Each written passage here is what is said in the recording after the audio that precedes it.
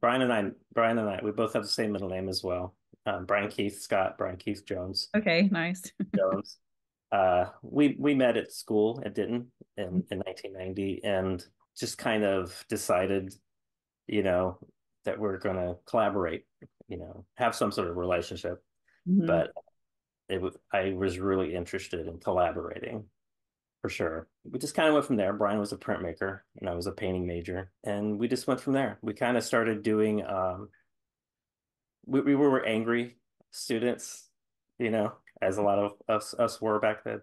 Yeah, And Brian and I would take classes together, kind of be kind of subversive, and we just kind of like wondering why so many of the students act like they're being forced to be art majors somehow. He's like they never would do their assignments, their homework. They didn't they didn't seem to have a desire to yeah, make art. And so we were just like, are their parents forcing them to be art majors? Yeah. They just didn't have the same, feelings for it. I thought that maybe we did. And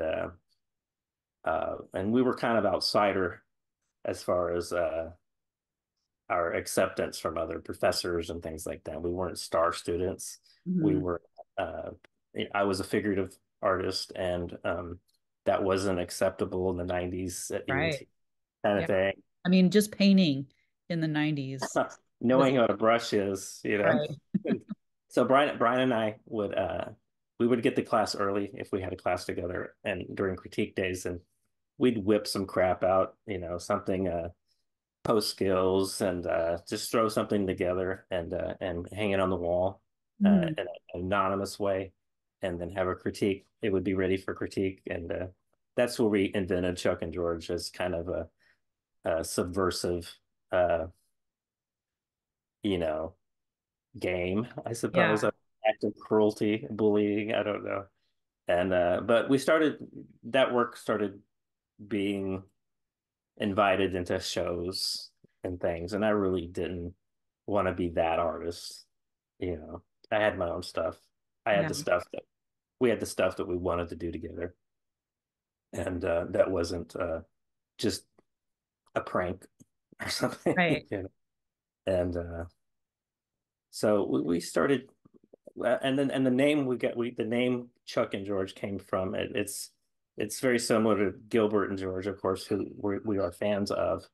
But I had a I used to have imaginary friends, Yeah. and and I used to have unimaginary friends too. Uh-huh.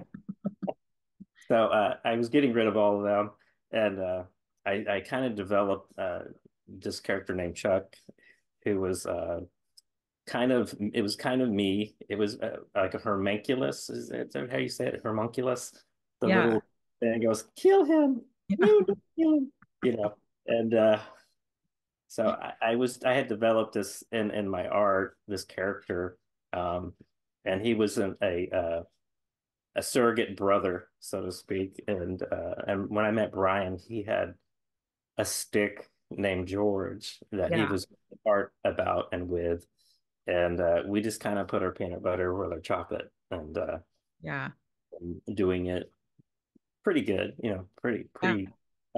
We've missed 10 years once, but we stayed on target the rest of the time.